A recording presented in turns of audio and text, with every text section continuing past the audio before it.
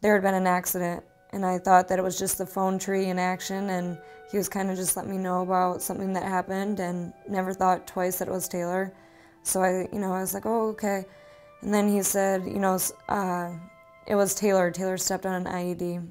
And I got out of the car and kind of paced around. I got sick and everything, and I immediately just wanted to be by his side. And I knew that he was in Afghanistan and he had to still jump from hospital to hospital before he got to the United States. When Taylor was about ready to deploy, I just said, just come back. I was worried about his mental state. I didn't want him to come back any other way than how our friendship was built on. I just wanted the same person to come back. I wasn't scared for him to get hurt or anything like that. That never crossed my mind. I thought the hardest part of deployment would be not seeing him for 6 to 8 months. Well, when I was in the hospital, probably once I got out of the ICU in the intensive care unit, I was up on the 4th floor, and then they back off, on the pain meds a little bit and start waking up a little bit. And Danielle basically lived in that room, slept on the little reclining chair that they had, and then and basically would just leave, to go shower at a hotel and come back, and she was there for pretty much everything. She'd be always writing down the everything the doctors said, and keeping a little hospital diary type thing. And you hungry? Yeah. I'm gonna grab myself a brownie treat. Oh, hey, a little brownie treat.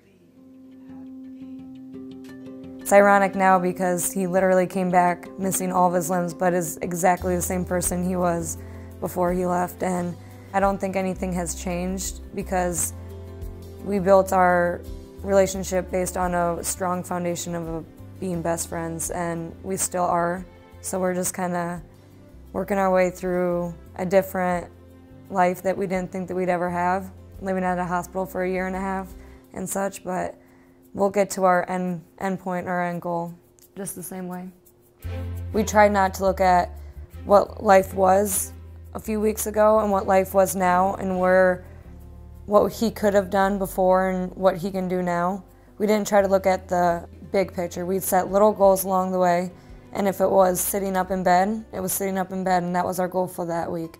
Hanging out with our friends and just doing everything that we did before. All this has been about, finding a new or a different way to do it, but the end goal, is to get back to, as normal as it can be and all that. So just finding different ways to do it, little tricks here and there. Well, I definitely like driving. That brings back a huge level of independence, when you can drive somewhere and you can walk around, that's a big part of the puzzle there. So basically getting that drivability back. We're looking forward to taking the next step and moving on to the next thing and getting back to Iowa. Well, we found our dream piece of land, and so hopefully over Thanksgiving or Christmas we can close on it, and then come spring when all the snow melts and everything, and we already kind of have been focusing on what we want the house to look like, we can just hit the ground and run in the spring and build it, and he can retire and we can move back home and life can move on to the next phase.